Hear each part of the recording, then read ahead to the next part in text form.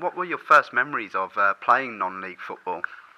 First memories would be I joined a club when I was about 15, 14, 15, called Viking Sports, which was just on the A40, with probably about 6 or 7 lads from school. And we used to go out, and I always remember our first memories of thinking it was like real football was because it had dugouts.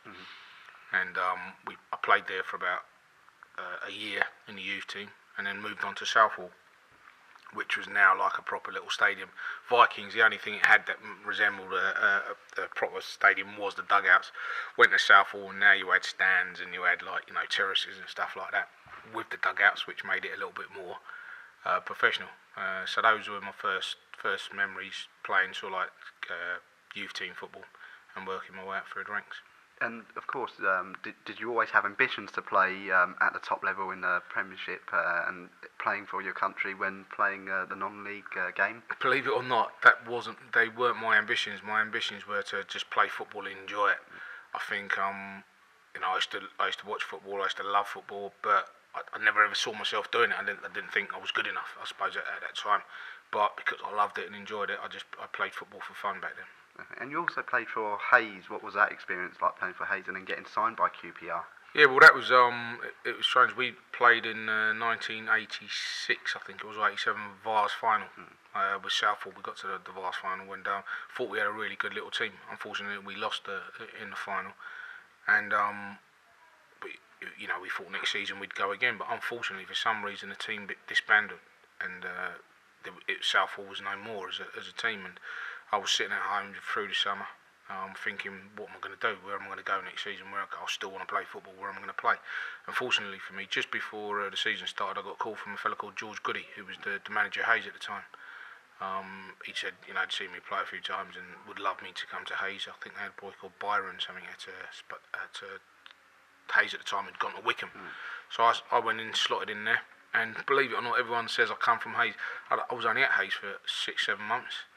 And then it started to attract the interest for Queen's Park Rangers, and within sort of like 7 months of being at Hayes, I'd moved on to Queen's Park Rangers.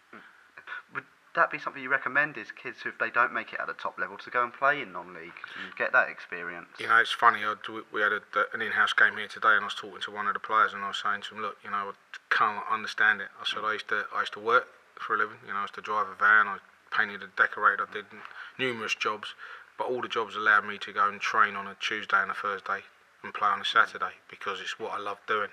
I loved playing football at the time, and I still do right up until right to this day. So I wasn't thinking about becoming a professional footballer. I was just thinking about playing football. And I'd recommend it to anybody who has a desire to play football and enjoys playing football. Non-league is a step below playing in the professional leagues, and if there's a club that you can go to and enjoy it that way, you never ever know what's going to happen. Definitely. And of course, non-league day coming up a week on Saturday.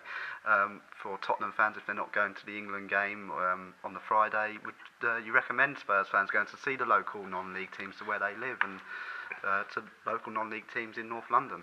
Yeah, I think that's that would be great. I think looking at grassroots football and seeing how it all is all developed, and I think it needs to be advertised. The amount of players that have come out of non-league football and actually gone on and not only played in professional football but gone on to represent the country as well.